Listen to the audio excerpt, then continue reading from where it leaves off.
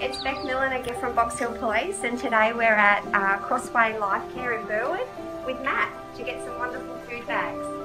See, it's great from our point of view to be able to partner with the police to help people in the community in need. The generosity of the community has been fantastic as well. You can see the shelves are well stocked.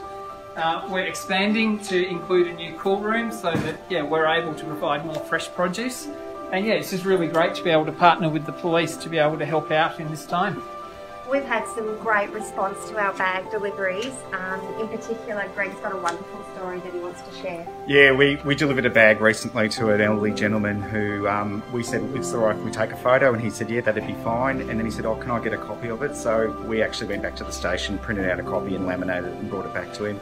And as a result, we got a thank you card, which was really, really well appreciated by us.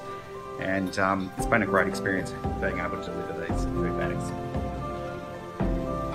Thanks again for everyone's generosity, and just let it be known that our seniors are very appreciative and really look forward to them. Thank you. Thanks, Matt. Thank you very much. Yeah, much appreciated. Thank you. And it goes down really, really well, and I think we need to do more of this sort of work. Yeah. All right. Thank you. Thank you. Bye. See ya. See you later.